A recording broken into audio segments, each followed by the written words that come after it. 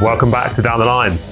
So today we're taking a look at the DHD Utopia, the latest high performance all-rounder from DHD and Mick Fanning.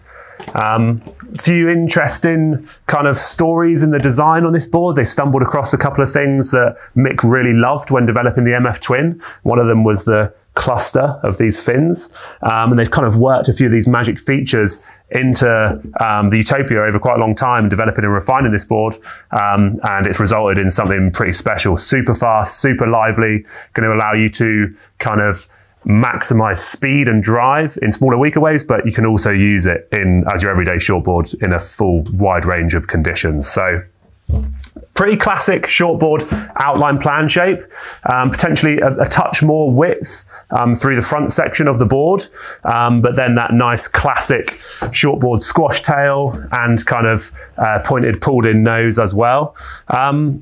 Pretty medium rocker, but there's enough lift in the nose and in the tail that's going to handle kind of steeper, more powerful waves with ease also.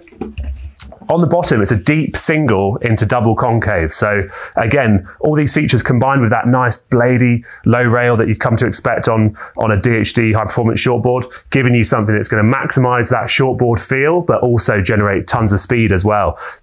One of the magic features with this board, as I mentioned before, the cluster of the fins also plays into this massively. This is something that DH and Mick kind of stumbled upon, but has resulted in something pretty magic and special. So gives you tons of speed, tons of drive, and just really reactive and sharp through the turns as well. When it comes to fins on these boards, have to be a pretty obvious choice with the Mick Fanning template, I would say.